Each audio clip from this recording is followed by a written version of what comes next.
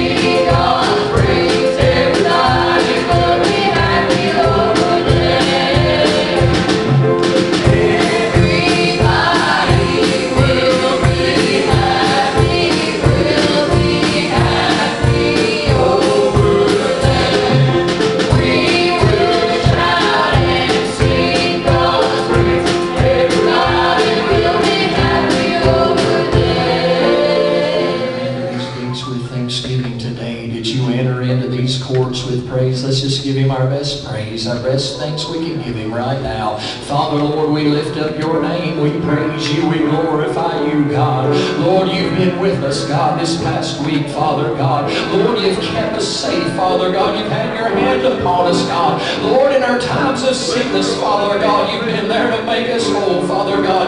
Lord, in the time of tragedy, God, You have been our comfort, God. Lord, in the times that we have needed direction, God, You have been our guide. And Father God, when the storms of life have come, Father, You have been our anchor, and that anchor holds today. And God, we've got a lot to thank You for. We've got a lot to praise You for today, God. And Lord God, we just want to lift up Your name, Father God. We want to exalt You in this house today. And Father God, we want the name of Jesus to be glorified above every name today, God. For at that name of Jesus, every knee's going to bow, every tongue is going to confess that Thou art Lord. And Father God, to You be all glory, all honor, and all praise.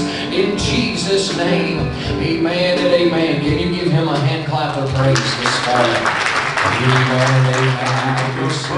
In prison I dwelt, no freedom from my sorrow I felt.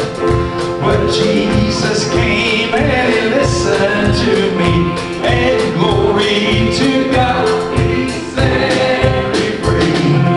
He set me free. He set me free. He broke the bonds of prison for me. I'm glory bound by Jesus to see. Oh, glory to God, He set me free.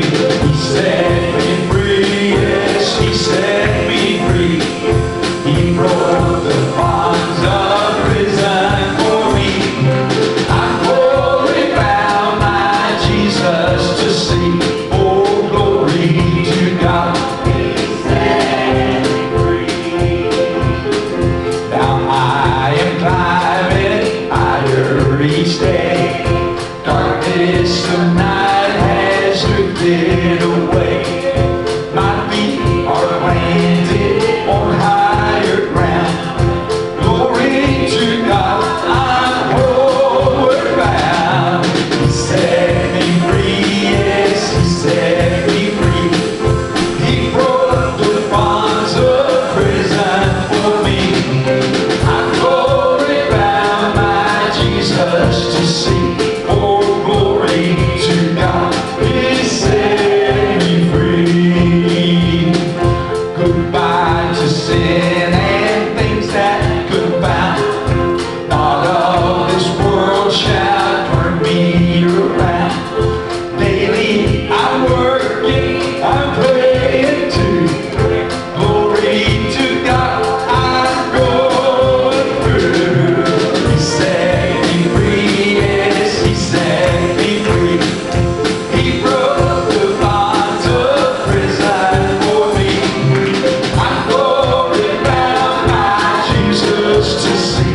Oh, glory to God, He set me free. He set me free, yes, He set me free.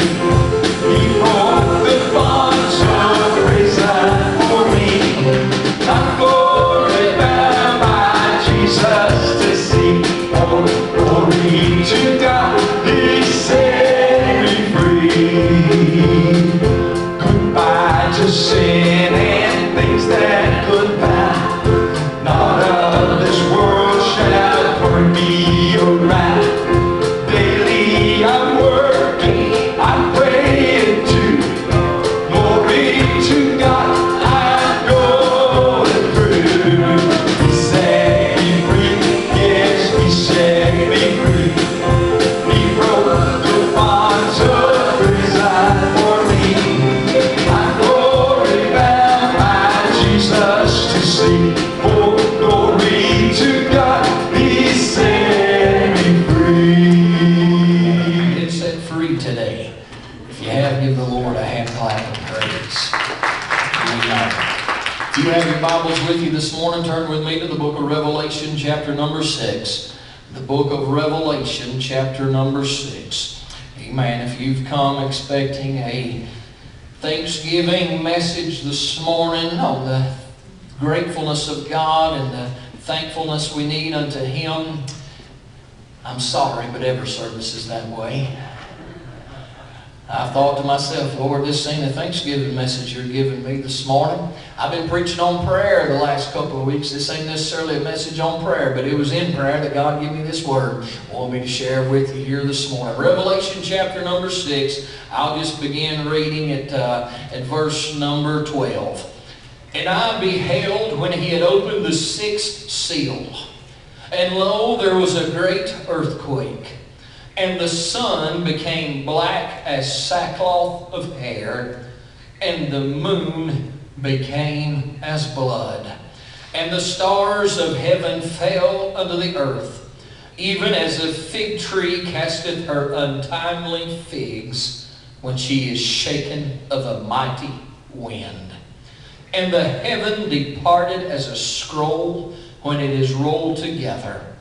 And every mountain and island were moved out of their place. Heavenly Father, I love you, Father God, here tonight. And God, I just pray now, Father God, that you would bless each and every one under the sound of my voice. I ask, Father God, that you would anoint the Word of God as I preach it here this morning. And Father, Lord, that you would touch each and every one, Father. Give them an ear to hear the Word of God. Give them a heart, Father God, to receive the Word, Father God. And Lord, let them act upon their faith, Father God, here today. And God, will give you all glory, all honor, and all praise for all that's done. In Jesus' name we ask. Amen and amen. You can be seated here this morning. As we look into Revelation chapter number 12, he said, and I beheld when he opened the sixth seal. And lo, there was a great earthquake, and the sun became black as sackcloth of hair, and the moon became as blood. As I read that scripture right there, I can think of a whole lot of things that have happened here recently, a whole lot of things going through my mind of recent events in this world. Number one, the Word of God said, Jesus said that in the last days there would be earthquakes in diverse places. There's earthquakes happening all over. We're seeing here lately Thailand and China and those around Indonesia being shaken again with earthquakes. I believe there might have been another one in Haiti here just very recently. And even right here around western North Carolina and eastern Tennessee, the ground is beginning to shake. I remember very well the only time that I could say I ever felt an earthquake was over there at Whittier at camp meeting. We were having a service there on that night, and the ground began to shake. The concrete floor underneath us began to bounce, and Stephen Hummel was sitting beside me, and he looked at me. He said, what in the world is going on? I said, I don't know, but it's got to be an earthquake. I was ready to shout. I was ready to get the victory. The old preacher kept on preaching, and I thought, brother, how you can preach through an earthquake? Blows my mind, but he never missed a beat. He just kept on preaching. But it was an eerie feeling the ground literally moving under you and sounding like a freight train was coming through the building for the rumbling. But listen, the ground is shaking. Hell is enlarging herself. I believe a lot of times the reason we're having earthquakes is just because of the sin in the world and hell enlarging herself. Every day as souls are dying, going to hell. Saints of God, we better be about the Master's business, because hell is gaining and I want heaven to gain. Can you say amen here? But I look at that scripture, brother said, and I think back of that time I had that vision going down 28 out of Macon County, going toward Bryson City, and passing that sign that said Beulah Land. And there I had my little sweetie pie with me, sitting right by my side over close to me in the old pickup truck. And as we was going, I looked up and the moon began to drip blood. The stars began to fall out of the sky. And I said, Crystal, the rapture's about to take place. And immediately we were taken out of the truck. But as I've shared it before, we were standing before the pearly gates. And I looked around and only 200 people I could count. And I said, surely, more than 200 people made it to heaven. Peter come forth from the gate in that vision, and he said, listen, I'm not Jesus. This is not the rapture. But you've been called here to be about the Father's business, because time is short. And immediately I was back in the pickup truck in that vision, and I was passing the McCoy Bridge. I had a friend that lives in Cleveland, Tennessee. He come over to see me this week. And guess what? He lives in Cleveland, Tennessee, and he's not a preacher. He's actually a bridge builder. He works for Simpson Construction right as you go into Cleveland. But he come over and met with me, and he said, I went down 28 on my way over here. And he said, I seen there where he's done that job where that McCoy Bridge was. And it brought to my remembrance, it was just last year that McCoy Bridge was finished. That old trestle that I saw in that vision was made inactive. Just over the past year, the moon has turned to blood. Just over the past year, we've seen a total eclipse right through this area. The sun was turned black. Saints of God, I'm telling you, Jesus is coming, and He's coming soon. We better be looking up, for He's coming back for a people that's looking for Him. I said in prayer this week, God, will you send a shaking in unto the church? And He got to deal with my heart to look at the times in the Word of God when the place shook. I'm telling you, I can find 5 times in the book of Revelation where we can read the word earthquake in the Word of God. But may I tell you, in the book of Revelation, everything comes in order of 7. My God, there's 7 earthquakes in the book of Revelation, and we're about to behold them. They're just on the brink. When He revealed that 6th seal, the ground began to shake. There is a great earthquake. May I tell you, Brother Bill, when that 6th seal's revealed, I want to be sitting down at the Thanksgiving supper of heaven, but it ain't a Thanksgiving supper. It's called the marriage supper of the Lamb, and I want to be there at the Master's table while this earth is a-shaking, while this earth is a-quaking. But we can go on down through the Word of God. I'm telling you, you get into the trumpets, you'll find another time where the ground is going to shake. You can get into Revelation chapter number 11. You remember them 2 prophets that are going to be preaching in the power of Moses and Elijah. They'll have power to shut up the heavens, and they'll have power that the fire will come out of their mouth and destroy people. But the Antichrist will kill them. Their dead bodies will lay in the streets of Jerusalem for 3.5 days. But then God's going to revive them. He's going to rapture their bodies. They're going to come up unto heaven. And when that happens, Brother Luke, the ground's going to begin to shake. Why? To get their attention. At their resurrection, oh yeah, at their resurrection. Listen, when Jesus Christ hung on the cross of Calvary, my God, why hast thou forsaken me?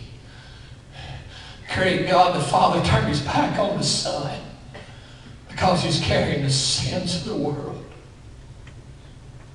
Darkness upon the face of the earth. And He cried, it is finished. The ground began to shake. And the saints of God of the Old Testament that had been dead, many were seen walking in the streets of Jerusalem.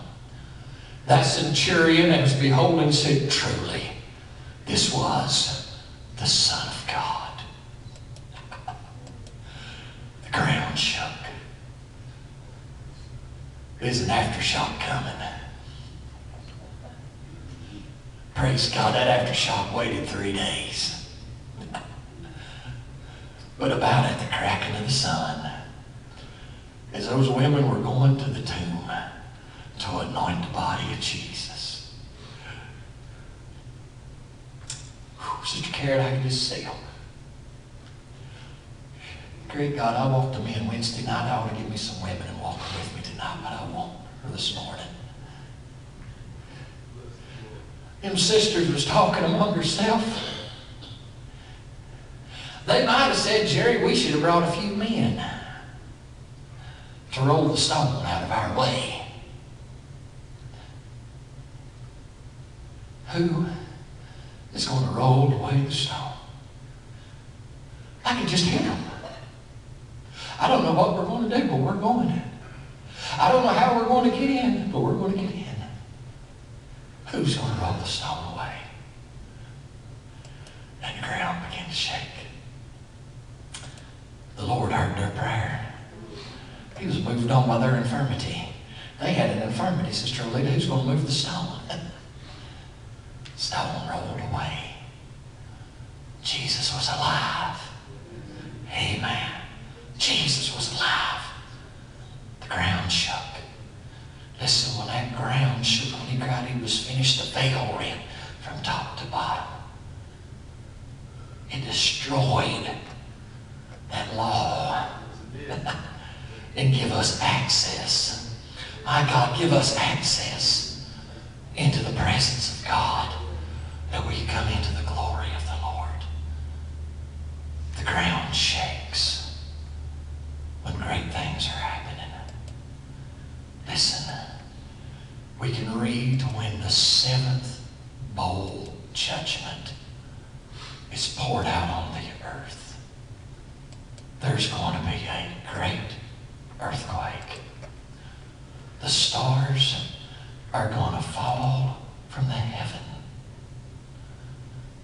Sister Gracie, I just have to believe Hollywood will be no more. She will be under the Pacific Ocean. Great God, if we just knew what was coming to them out there. The islands will be gone. The mountains will be made flat.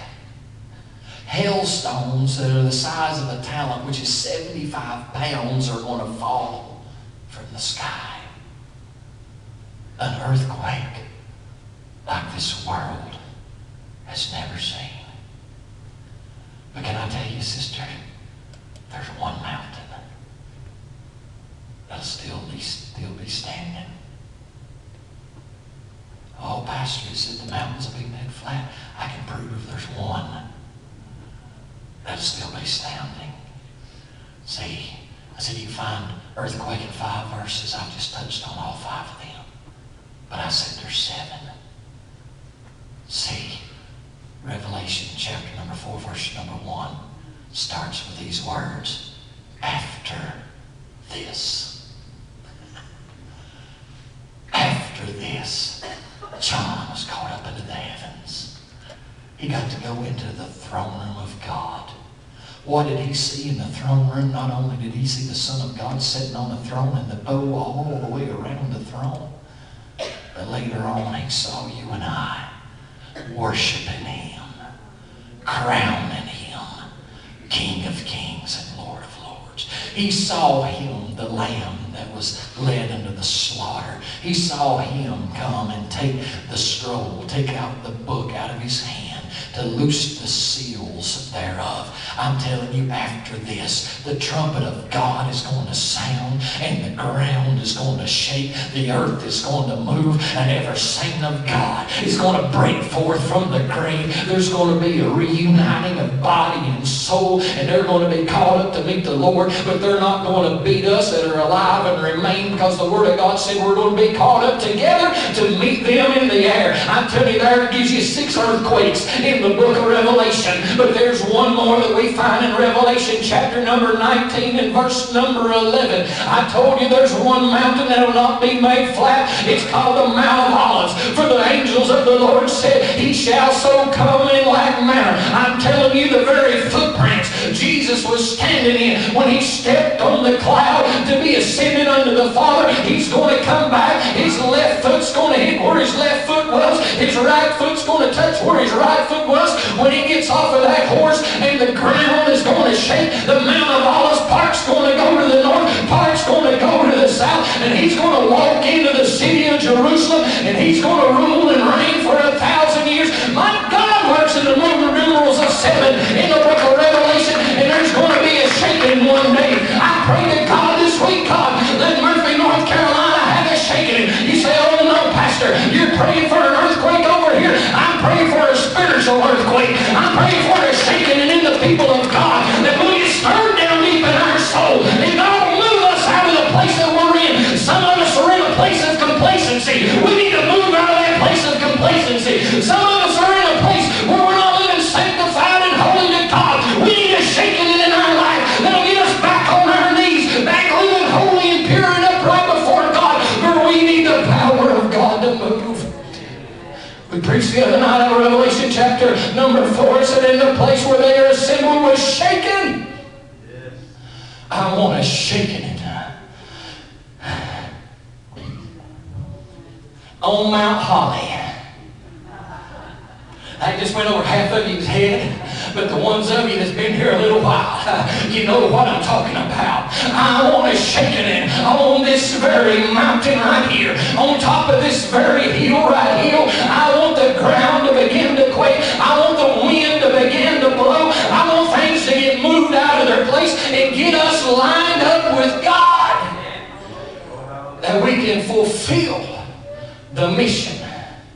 that He's called us to do. Shake us. Brother Mark, I'm looking for a shaking. As I was praying for that shaking, and I thought about you. And I thought about me getting over here. Because that mountain above your house, it's moving. One of these days, I'm going to come down 64, and there's going to be a mountain blocking me. And I'm going to have to go around through Hiawassee or some other way to get to Murphy. But that'll be all right. What's going to happen is going to happen. But spiritually, we've got to have a shaking.